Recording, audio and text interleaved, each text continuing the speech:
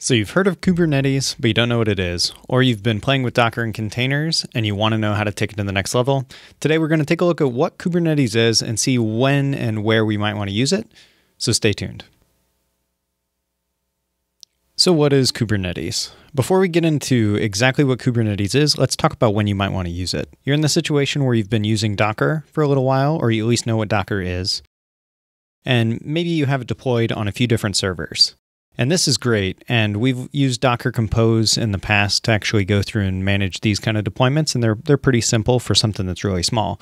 But say your website or application makes it onto a big news source and drives a lot of traffic your way, and you need to scale up really fast. How are you going to go from the 3 servers that you have now to 40 servers, 50 servers? How are you going to go past the handful of servers that you can keep track of in your mind when you really need to scale out your business?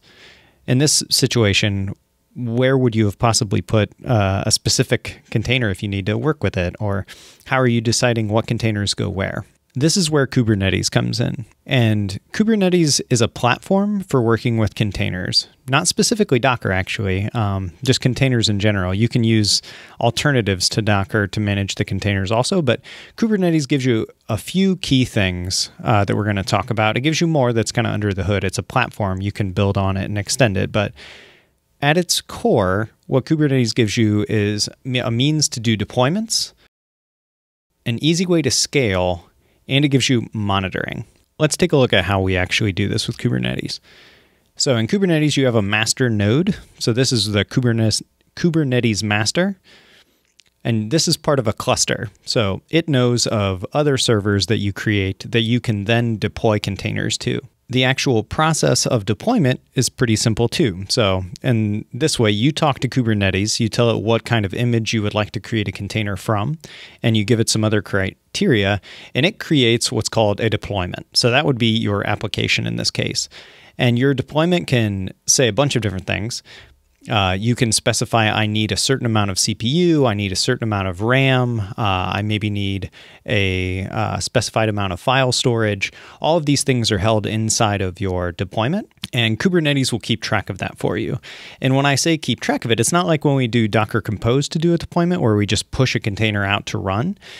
A deployment is something that kind of keeps on going. It has a deployment controller that, in essence, if your application goes down, Kubernetes is going to know about it, and it's going to try to everything it can to auto heal. So it'll spin another container up and recover for itself, because the deployment is not just about that initial launching of the container. It's something much bigger in Kubernetes. Next, let's talk about scaling. So I mentioned before that you're getting more traffic than you're expecting, and you need to scale out your application. So the naive way to scale would be, I'm going to deploy one app container per server, but that's not necessarily useful in a lot of cases, right? Like sometimes you're going to be in a situation where that's not the most efficient use of your resources. So this is what I would call naive scaling. And this is the way, this is a good way to do it when you have a few application servers. But if you want to keep costs down, you can't just spin up a server every time you need to deploy a single container, unless by chance you're spinning up a server that is exactly the right size for that. So the way that scaling works in Kubernetes is it'll figure out where to put it for you. So scaling a deployment is done by modifying the deployment. So the deployment, like I said before, can hold on to how many CPUs it needs, how much RAM it needs.